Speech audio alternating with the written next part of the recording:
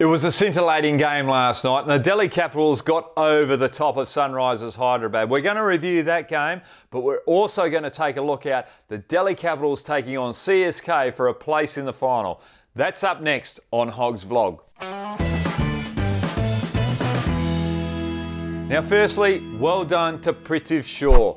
What a fantastic performance. Under pressure, struggling for runs, and he comes out and makes a 50 in a final. That was pressure situation, and full credit to the young fella. He took the initiative, he took the game away from Sunrisers Hyderabad and put Delhi Capitals in a dominant position.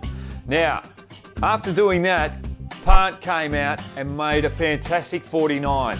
But I am going to get stuck into him. The reason why he's not in the World Cup squad for India going to England is because he doesn't finish matches. Ricky Ponting got off his chair after he got out. They needed something like 5 off 7 deliveries, and he wanted to be the hero, play the big shot, and what happened?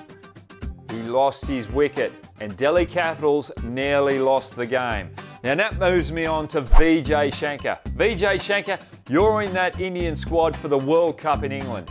Now, Delhi Capitals needed 2 off 2 balls. It's a short ball, it's been pulled by Paul, you're running around on the boundary, the ball lands a foot in front of you, you don't dive, you don't give it a half chance.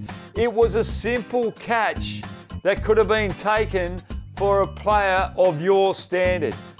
I'm not worried about not taking the catch or dropping the catch, it was the effort in a pressure situation, or not even pressure situation. It doesn't matter what moment of the game.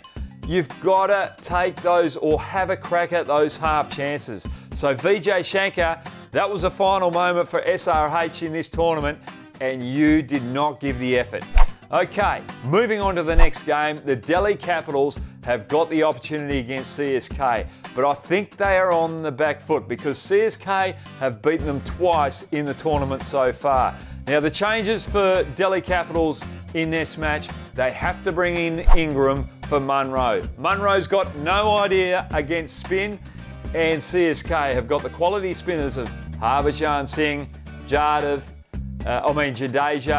and also Tahir, the leading wicket taker for CSK. Now Jadav, who I've just mentioned, has got the shoulder injury.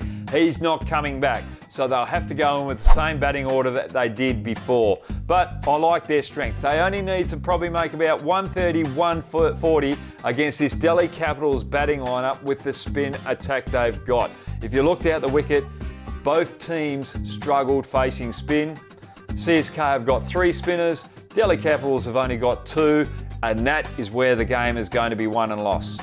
Anyway, that's Hoggs Vlog. If you want to subscribe to me, subscribe downstairs. If you like what I'm doing and you want to get notifications, well, sign up on that little bell down there.